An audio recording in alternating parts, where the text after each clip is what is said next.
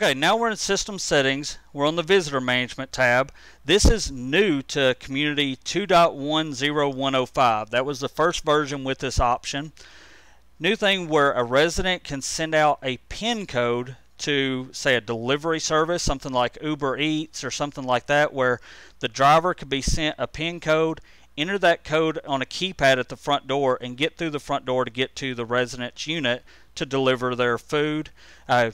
You could also do longer PIN codes that we'll see here.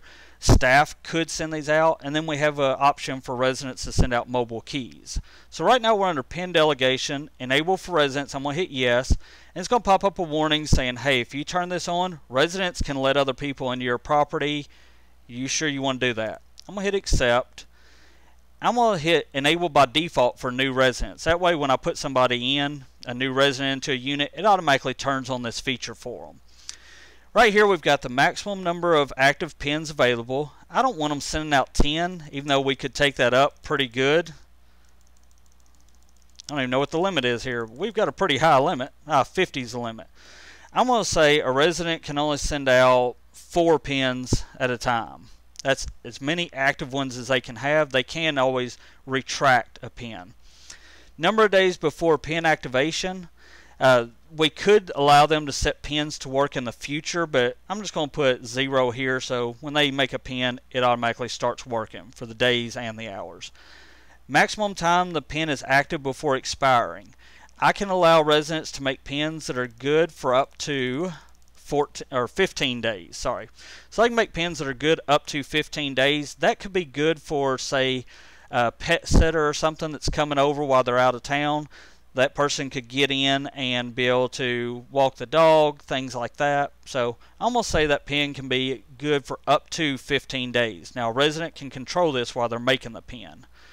Same options over here for staff. It pops up the same warning. I'm going to hit OK. I'm going to enable it by default. I'm going to say staff can send out 5 pins. And I'm going to give them the other same options. Only the maximum time they can do goes up from 15 to 30. So they can do them up to 30. And they can be used either until expiration or a maximum number of times. So we can actually set them where pins only work a certain number of times before they go invalid. I'm going to save this option, and I'm going to click on mobile key delegation.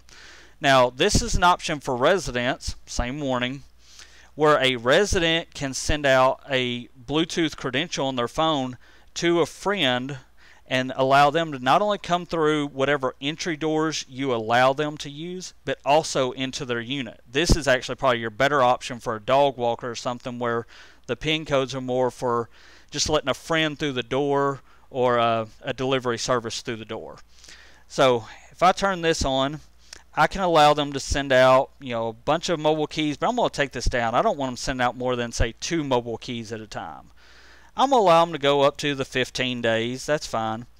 But this is mobile keys they can send out separate from the PIN numbers. And this is all controlled through the Blue Sky app, and we'll get into that with another video. Thank you.